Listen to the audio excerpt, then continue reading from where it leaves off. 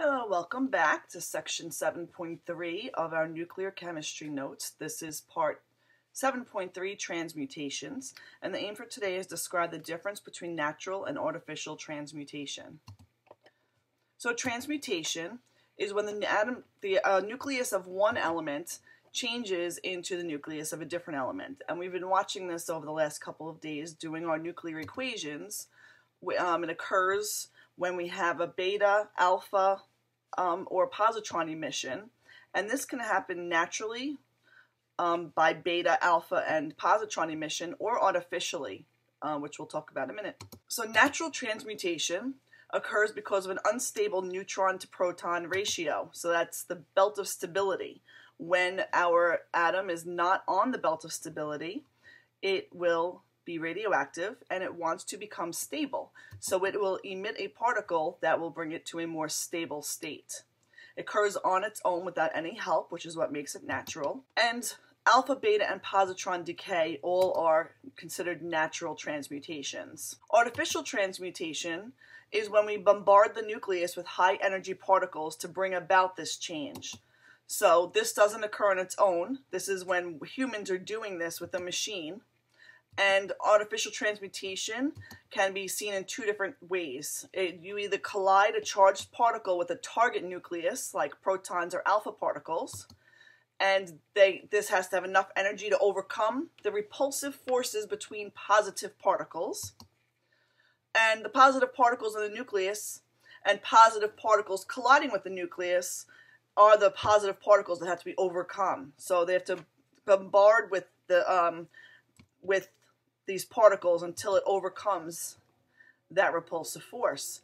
Scientists used special machinery to do this called cyclotrons and synchrotrons, and they use magnetic fields or electrostatic fields to speed up the particles to go fast enough to make this happen. The second type of artificial transmutation is when you use a nucleus to collide into the neutron. You use a neutron to collide into the nucleus, and this is what a nuclear reactor uses. It provides the neutrons to cause this transmutation. The neutrons have no charge, so they're not repelled by the nucleus. There's no repulsive forces to overcome. Instead, it's captured by the strong force, which is the force that holds protons and neutrons in the nucleus. The difference between natural and artificial transmutation is that when you're looking at the equation, natural transmutation will just have one reactant and will have more than one product. And in artificial transmutation, you have more than one reactant. So there's more than one substance on the left side of the equation. When the reactants in artificial transmutation are the target nuclei and the fast-moving particle that you're using to make the transmutation occur. So our first example shows an alpha particle plus an aluminum 27 and resulting in phosphorus 30 plus a neutron. So here we have an example of an artificial transmutation where we have two particles on the left on the reactant side. So this alpha particle is being artificially collided with this aluminum in order to produce these two products. Just to clarify, nuclear fusion will involve hydrogen and helium, because that's how that occurs in stars. Nuclear fission is when we have one larger atom splitting into two smaller substances plus additional subatomic particles. So fusion will be when we're joining hydrogens and heliums. And then natural transmutation is just describing alpha, beta, and positron decay. And artificial transmutation is describing when you have artificially causing a reaction to occur by adding something in on the reactant side of the equation. What type of reaction is shown here? Okay, so we have just one reactant and two products. So this would be natural transmutation. And what particle is missing? Okay, so remember we have to have both sides balanced.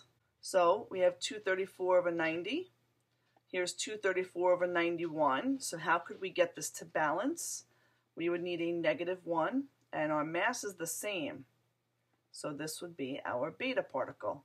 So we're missing a beta particle, which you can describe either with the beta with the minus sign or with the electron symbol. And now this reaction, what do we have? All right, so we have two reactants. Once we see two reactants, we know this is artificial transmutation. And what's missing? So let's figure out what we have to add on this side in order to get our products. So we have 6 and 4 is 10, and 3 and 2 is 5. So we would need a 1 and a 1, which means what particle has a mass of 1 and a charge of 1? This would be a proton. So if a proton is bombarded with the beryllium 9, we would end up with lithium 6 and helium 4. And that concludes today's notes. See you next time.